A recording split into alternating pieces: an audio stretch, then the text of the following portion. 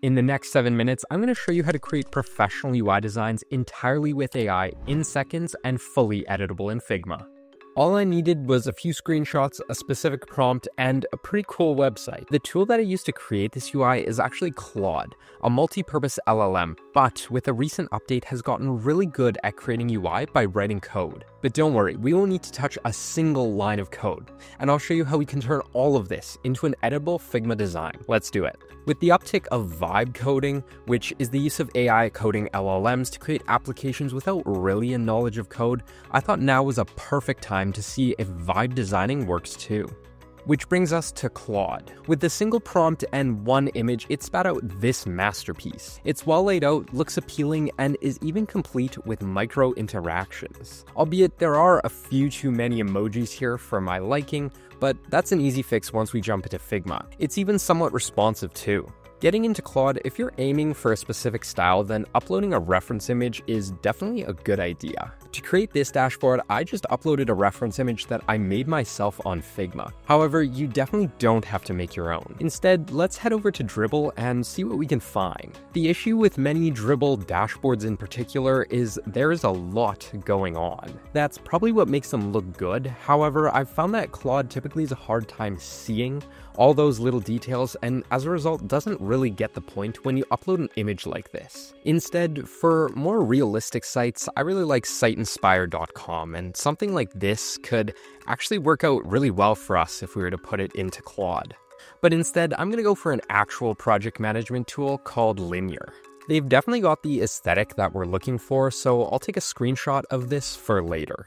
But speaking of aesthetic, this is the special website I was talking about called 21st.dev. It's an entire library of UI components either built with AI or built for AI. And it provides the plain code if we open the component, which we can just copy over, or we can copy the prompt here, which allows us to insert this into our designs without really doing all that much work. If we come over to Claude, paste this whole thing in, and just hit go, and give it a minute or two, we end up with something like this. This is what Claude has given us with the code that we gave it. Unfortunately, if you were hoping to import this into Figma, you can't because of the code format here, but let me show you how you can now. So we have our reference image here from Linear, but let's start crafting our prompt now.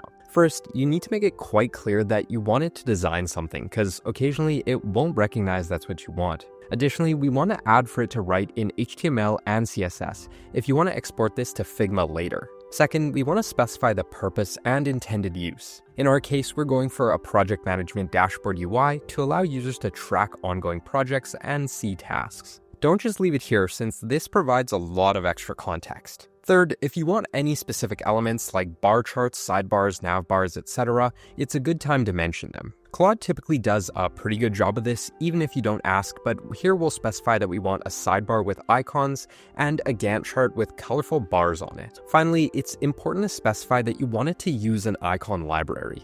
This is important since otherwise it'll start using emojis like at the start of the video, which isn't really the vibe we're going for. After that, just hit enter and sit back and relax for a minute or two. Alright, Claude has finished, and this is the result. Not bad, I'll say, and if I resize the browser, it's actually relatively responsive. Just for reference, this is what it created when I used the exact same prompt but uploaded this design from Dribbble. Like I was saying, it can't effectively copy these small details, so it just excludes them entirely. Back in our good design here, you could tweak this so the sidebar is sticky or that everything is perfectly left aligned here. But I find small tweaks like that are better left for Figma. So let me show you how to import this whole thing into Figma super easily. So we're in Figma, and all we need to do to pull this in is open up the HTML to Design plugin here and switch to the File tab right here. Then we come back to our Claude project, come to this drop down here and hit download as HTML. Drag that sucker into the box here. And when this pops up, just use all the default settings except for components here. For hover effects, make sure to turn that on, and you'll see why in a second here.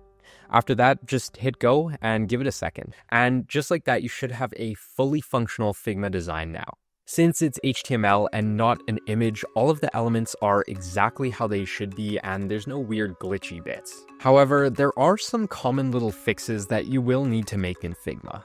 Before we get into those fixes though, here's the before and after of what Claude gave me and just a few minutes of tweaking in Figma. The biggest changes: fonts, alignment, and color. Honestly, the same stuff that screws with most actual websites too.